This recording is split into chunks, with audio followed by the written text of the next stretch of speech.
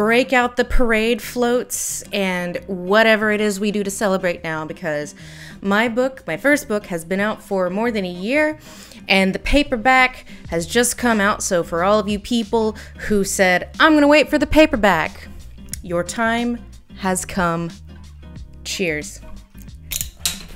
This was gifted to me 7 years ago, by the very person who deletes all your comments.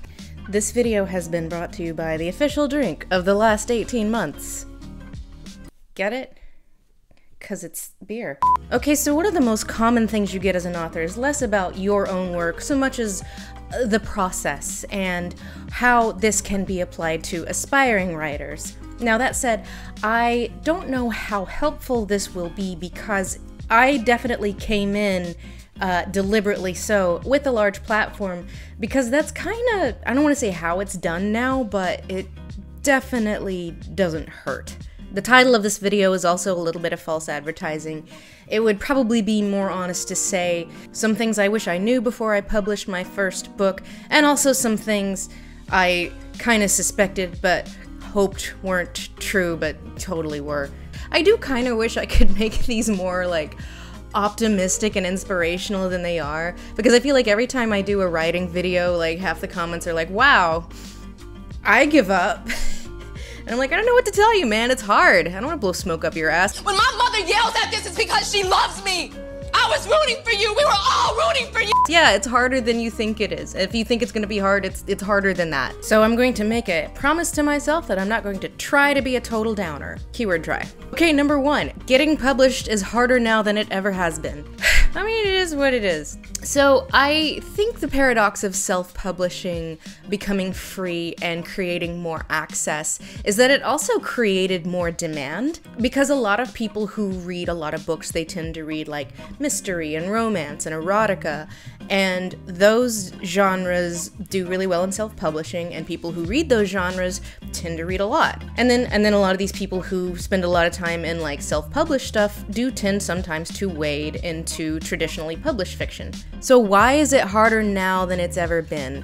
Well, believe it or not, demand is actually higher now, less because of the print side so much as the audiobook side, which is the fastest growing part of the publishing industry right now. And believe it or not, it is not a conflict of interest for me to use Audible as a sponsor. I was surprised about that too. So if there's more demand and self-publishing is kind of siphoning off people that maybe don't belong in traditional publishing, why is it harder now? Well, I can only kind of speculate, but I kind of suspect it's harder now for the same reason getting a movie made, at least a, traditional Hollywood movie, is harder now. Basically, more and more resources go to fewer and fewer projects. I have seen a lot of people say that the mid-list is dying. I'm considered a mid-list author. Basically, publishers will kind of go all in on a few titles per year, usually by authors you've heard of, but sometimes by debuts, especially in genre fiction and YA fiction, and that kind of leaves fewer slots available. I think there's also just more supply. A lot more people are trying to get published. And really the hardest steps, the getting the agent and then actually getting published, those two steps are, again, higher than they've ever been, because there are fewer slots available and more people trying to get in. Number 2, getting published does not mean you've made it. I mean, it means you've been published, but like, that doesn't guarantee you a career. And I feel like a lot of people have this misconception that like, if you get a book published once, you're in the club and you're gonna be fine. And it's not true. Being an author is a constant struggle, and I know very few authors where that's their only job. And the ones I do know are like, John Scalzi, literal millionaires who publish like 500 books. What does happen is you might get published, you might have a lot of friends and contacts in the industry, but then for whatever reason, maybe tastes change, the genre you write in isn't like hot anymore. Just because you sold a book before to a major publisher doesn't mean you'll have an easy time from here on out. So no head? Number 3, if you want something done, you've got to do it yourself, because your publisher won't do it for you. What I mean by this is if you need research, if you need a lot of editorial assistance, if you need inspiration, they're not gonna do it for you. This really does depend on the editor. I've known of editors who are very hands-on and arguably take on more than they can handle, both like emotionally and in terms of workload, and they spend a lot of time with their authors just like brainstorming and workshopping. That was not my experience at all. I get like 2 emails a year with like, you know, a list of 6 things to change, and then otherwise like, let me know when you're further along, and then that's it. My editor is just very hands-off. At first I was kind of surprised by that because I guess I did expect to be like handheld, you know, because it's like, I'm a debut, I don't know what I'm doing, and they're like, they, you know, turns out they don't really treat debuts any different than anybody else. And so the journey of my second book was very different from the first one because I sought a lot more outside help. I hired outside editors, I hired sensitivity readers, and I don't want to say like that's a big regret I have with the first book because I guess that was sort of a lesson you kind of have to learn. But I feel like it really shows, like from book 1 to book 2, like just sort of like the flow of the story and the quality of the prose. I think it shows that I had a lot more input for book 2 than I did book 1. Which brings us to number 4. It's really not a solo effort. I used to wonder, why are acknowledgements so long at the back of books? It's because you need help. And I know that's not, like, I guess there's like, you know, those unicorns out there that like just push out a draft and then it's done and then they don't really need much help. But also I don't think they're trying to write the great American novel. You know, they're just trying to have a career, like book, moving on, next book, moving on. And yeah, but it's just like, it's okay to ask for help even though like you're gonna get shot down, especially if you're like researching and you know, you need to like reach out to someone who's an expert in something, which I didn't do very much in the first book, like hardly at all, but I did a lot in the second book. Because, you know, especially like for science fiction, it's kind of embarrassing, be like, yeah, hi, lawyer friend, mind if I use your degree that you spent many years acquiring, walking through the thought experiment of what, giving, I don't know, what the legal question of aliens in America might look like. I don't know, just throwing it out there. Beta readers are important. I had one of my closest friends slash, you know, namesake for the character was my sort of cultural attaché for the second protagonist in the second book. And at first I was like, this doesn't matter. But honestly, like, I cannot imagine what it would have been like now writing this character without, you know, knowing someone really well and being comfortable enough with them to like message them at all hours of the night, like, hey, do Persians take their shoes off in the house? The answer is yes. Turns out it's weird that, you know, Anglo-Americans don't. Like most of the world looks down on us for that. But by that same token, beware of too many cooks. I have definitely seen people with books that, especially like if they're kind of early on in their career, you can kind of see where there's a lot of hands on it. So it's kind of a balance, and the only person who can figure it out is you. Number 5, this industry is full of jealous bitches. It's like a disease, and I do not consider myself exempt from this. Coming from YouTube, I don't see a lot of I do see a lot of jealousy, but not like with people I'm friends with. There are definitely some jealous haters out there. They see how I glitter. But like the people I've known and worked with for a lot of years, it's rare that you see like, oh, so-and-so has overtaken me in subs, that means I suck, or wow, I wish I could have done that. Like, I definitely see that, and it always kind of pings my, like, you know, tiny red flags when people kind of go into, you know, a semi-collaborative medium with that mindset. But for the most part, I feel like, at least in my little enclave of YouTube, people are pretty good at not seeing other people's successes as reflective of their own failure or lack of success. That is not always true.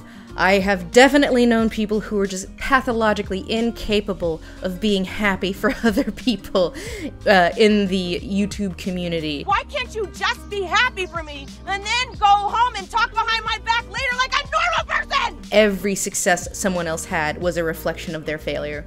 But for the most part, You don't see that a lot on YouTube. But in publishing, it's completely different. Everybody is jealous all the time, and everyone is trying so hard to pretend like that is not the case.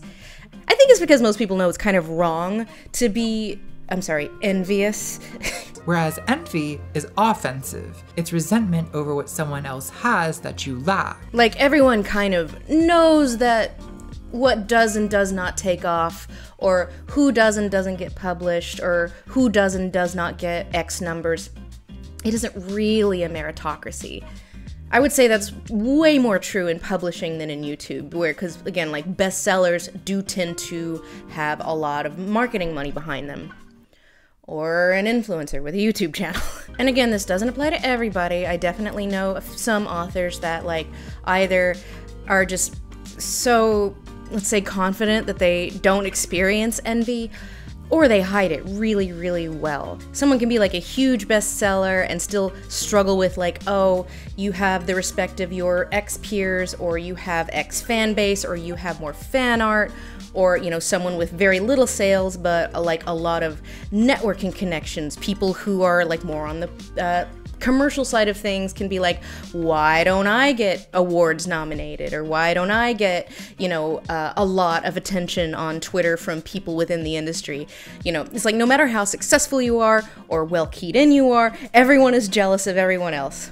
And I am no exception. Like, I'll see someone like that I know and I really enjoy and I really support, like, right out the gate they get a review in the New York Times, and I'm like, so happy for you. I'm really happy for you. And I don't know why this is more in publishing than YouTube. I think part of it is, you know, because those really obvious metrics, like getting a solid recommendation from a peer or a review in a major outlet, are like really obvious signifiers of success, as opposed to like on YouTube where it's just a numbers game.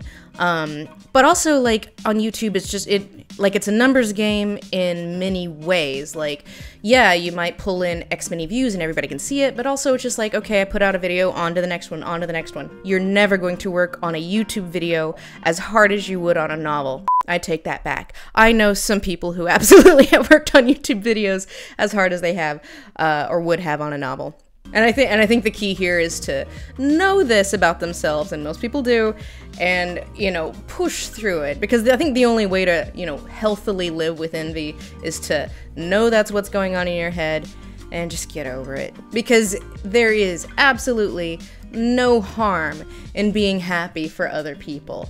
Number 6, you need more practice than you think you do. I mean, that's just basically what it says on the header. I don't know if I need to clarify that. I see way too many people, you know, myself, you know, 6 years ago included, that, you know they're not gonna knock it out of the park on the first try, but kind of hope they will. And I don't really understand where this impulse or expectation from others comes from. In my case, I did see a bunch of people coming in with this expectation that because they respect my work so much on YouTube, I was gonna automatically be perfect as a novelist. And I'm like, I have been doing this for 13 years.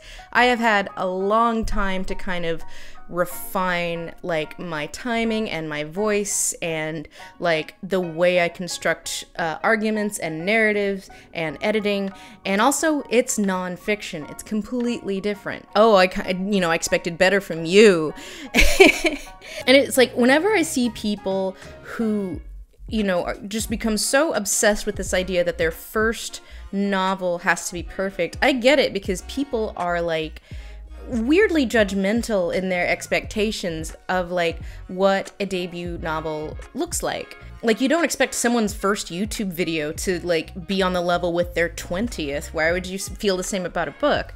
And yet people think that way, and I think this really inhibits people. You know, in hindsight, I wish I had given myself more slack to not be perfect, but I think in general, like, I think more people need to stop trying to be perfect and just accept it's your first try. I mean, no book is gonna ever be perfect, but your first one, it's still your first one. Cut yourself some slack. Number 7, review bombing. I hoped I was being paranoid. I hoped people wouldn't actually do this, but you know, jealous haters, they absolutely did. So when I say review bombing, I don't mean negative reviews. I mean like, basically like pettily one-starring a book because they hate me personally. And I really only started to notice this after someone released a video stating that the only reason I had ever made content criticizing J.K. Rowling was to promote my own book. And then a bunch of his fans then went on to places like Goodreads to, you know, mass one-star the book. And I don't want to make it sound like it was like hundreds of people.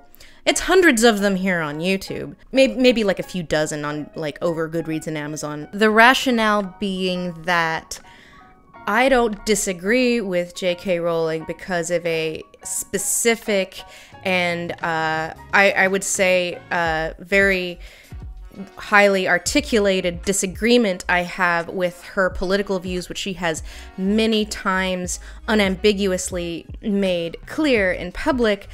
But because I'm clout chasing, I'm riding the wave of JKR hate to promote my own work. Which tells you an awful lot about how Carl thinks. So yeah, the point of review bombing is like definitely to bring down, you know, the property value of your brand, but mostly it's just to hurt you. Like it's just to be cruel, be catty, and I don't want to make it sound like it was just Carl and his followers. Like there was definitely some review bombing after the incident in March, where for a month it was popular on lefty Twitter to, you know, go after me. Weird how they got over that. It's weird. Yeah, it's weird how I don't get like threatening messages from those people anymore. You're all flops. I am the Earth Mother, and you are all flops. The review bombing on the first book didn't really surprise me. What did surprise me is that they kept doing it into the second book. Like, arguably there was more review bombing on the second book than there was on the first. And that really did surprise me. Because I kind of figured that, like, the first one was going to be emblematic of, like, all of the stuff that I, you know, unfairly accrued that I didn't deserve, and then by book 2 they would have gotten bored and moved on, but egg on my face. So the result of this, I don't want to imply that like it's knocked like an entire star off my cumulative you know, Goodreads score or Amazon score. You know, it might have affected it a little bit, but probably it hasn't. But again, like this isn't meant to really change the consumer's mind, because, you know, if someone leaves a 1-star review that like attacks me personally, you know, I think that's not really gonna dissuade someone from buying it. But since Carl of Swindon has like literally just uploaded another video about me like right before I started recording this, you know, I guess his not at all creepy obsession with me is, you know, clearly he's trying to get my attention, so let me just address that. Carl, I'm married. I'm flattered, you know, and I get that you've been trying really, really hard to get my attention, you know, for obvious reasons. But again, I'm married.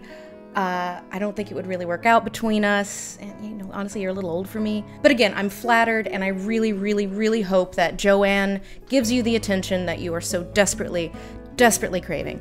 And as for Carl's fans, I'm very, very sorry I called you goblins. You're not goblins. You're trash pandas. Number 8, imposter syndrome.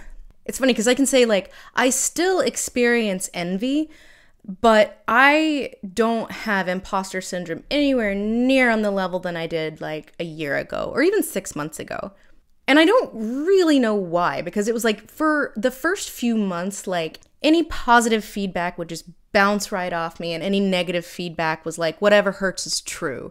I'm garbage, I'm a terrible writer, you know, everyone who's saying something nice is lying to me, and all of the mean things are the true thing. And then I just kind of got over it. I don't know, like, again, like, I don't mean this to be a humble brag, but I think part of it definitely was, like, you know, making it on a few best of the year lists, and then being nominated for a few awards, and still nominated for an award. Just glad to be nominated, thank you.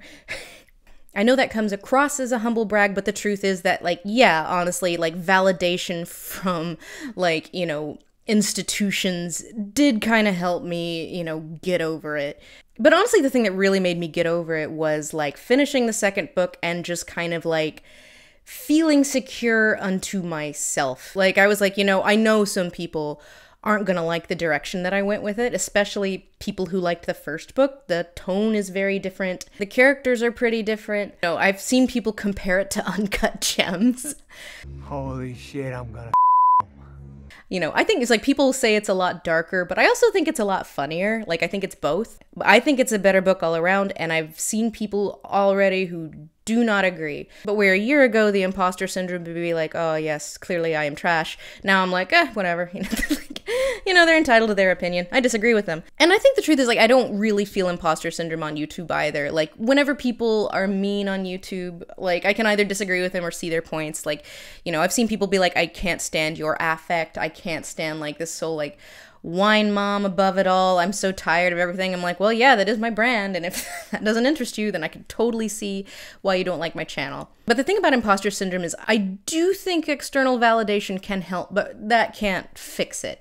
I think the only thing that can fix it is knowing what you're about and just kind of creating a product that you feel secure in. And if you do that, then it won't be miserable. Because as long as you're just like doused in imposter syndrome, then it's just not going to be fun. And like, what is the point of all this if like you're not having a little bit of fun?